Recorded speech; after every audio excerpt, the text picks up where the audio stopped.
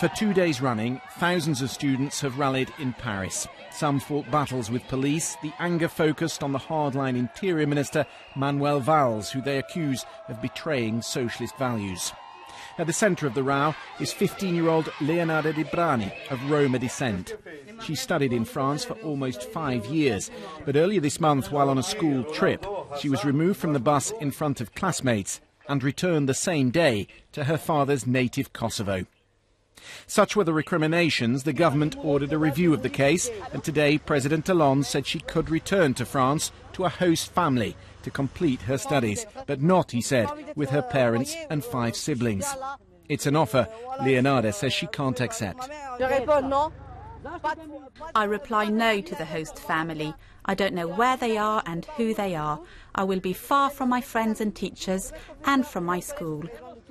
I don't know where they are, but I say no and it's done. I want to be with my family. Her father said the family belonged together. I don't understand. What can I say? Leonarda has the right to go back to school, but only Leonarda. And I said, if you have an extra child for me, then send them back, and I will raise him or her. Either we all go or nobody goes. The investigation into the handling of the case ruled the authorities had acted according to the law. Police and local authorities were forced to intervene, said the report, after the family stayed beyond an expulsion order. But the inquiry also recommends that in the future, children should not be detained while in the care of schools.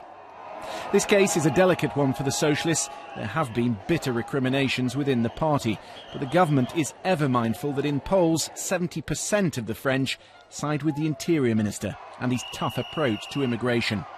It perhaps explains why, until this point, President Hollande has been conspicuously absent from the debate. Tonight, in a bid to suit all parties, it appears he's satisfied no one. Christian Fraser, BBC News, Paris.